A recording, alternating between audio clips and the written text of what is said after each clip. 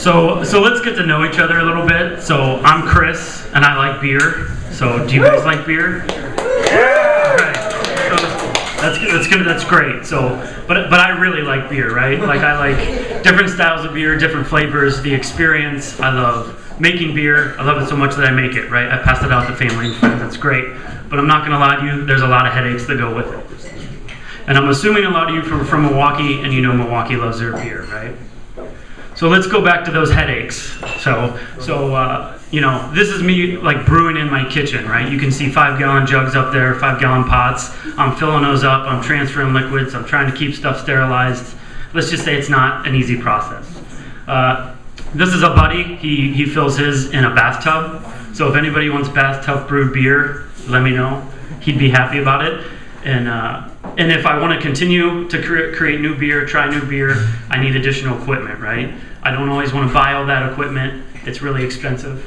And these are established, like people who know how to brew. Now think about people beginning brewing, right? What's the barrier to get the knowledge to start? You could get one of these starter kits, and I would wish you luck, because they can be really difficult. If you don't have a buddy, you can get really stuck.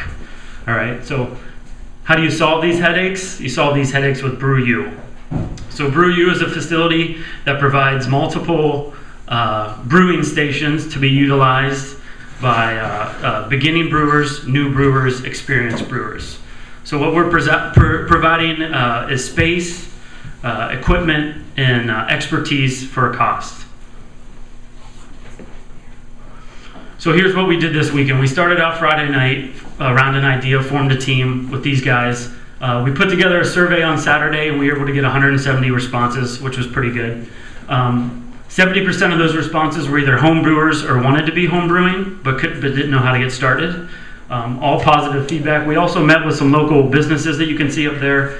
Talked to guys from Mobcraft last year. Everybody was positive, encouraged us to move forward. The market we're going after, the American Brewing Association says there's 1 million home brewers in the U.S. If you look at Milwaukee, there's probably around 5,000. So that would be the beginner, quote-unquote, expert markets that we'd be talking to get them to use our service. But then the other piece we need to look at is like who's interested in getting into brewing, right?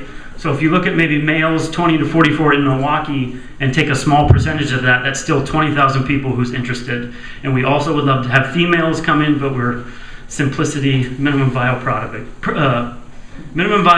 this weekend. So revenue, we have 3 different avenues we're going to do. The main one is going to be a tiered monthly subscription. So as I talked about, beginning brewers, think of like $30 to use some equipment. Experienced brewers, $50 a month to use additional equipment and services. And then also individual and group instruction. You know, if you're trying to learn how to brew, you could pay a flat fee, come in for a one-on-one or a group session, and you could learn. We also want to emphasize like a homebrew community with this. So we're planning on a lot of monthly events. You know, Bob will share his recipe, I'll share mine. Kind of what were next steps for us, we need like 90K to get this business going, something we're really excited about doing. Find a location, secure some commitments from strategic partners that we talked to on Saturday. Real quick, raise your hands, team. These are the team that I worked with this weekend. We had an awesome weekend, a lot of ups and downs, more ups and downs, which is always positive. And then the last 3 points I'm going to leave you with. Beer brewing's always had a long history in Milwaukee, and there's a resurgence here now. We proved validation this weekend, and BrewU is the answer.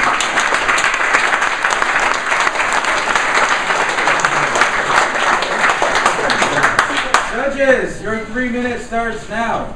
So part of the business model is you'll have the equipment for people to use in your space. Yeah.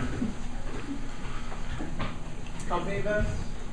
Yes. Yeah. We've kind of envisioned like I work at Rockwell, and I picture like team building events, small groups coming together, making beer for a future occasion. Have you looked at like I know in Napa Valley they have kind of a similar model for wine where you can actually private label your own wine and use their equipment and grapes. And have you looked at that revenue model and see how we're translating to your revenue model? We didn't look into the wine space at all. we were focused on beer. We started out and kind of kicked back and forth, wine or beer or both, and it kind of got too much. So we focused on beer. We saw a lot of different models like this around in other cities. So yeah. So I know this is obviously a product that has physical components to it, so it's difficult to build the MVP. But what did you build this weekend that you could take out tomorrow to try and get people to sign up? Yeah, so I mean, one thing we did was that survey that I had mentioned that we got a lot of response for. This is also a live website that we put together. Right now it says join the community, but it also comes up, I don't know if you can reload if we've got Wi-Fi, but it'll say submit $10 to reserve your spot. And we've actually got, you don't donate anything, it's just kind of like, well, people click on it. You get the same email. But we've got 10 people to click on it so far to try and reserve a spot. We've got an email, I think, asking where it's at and when it's opening. So there's been interest. Under the laws or like the TTB, could you sell beer that you make in this facility to the public? No. Okay. Friends and family. That's why we all became friends in the beginning. Is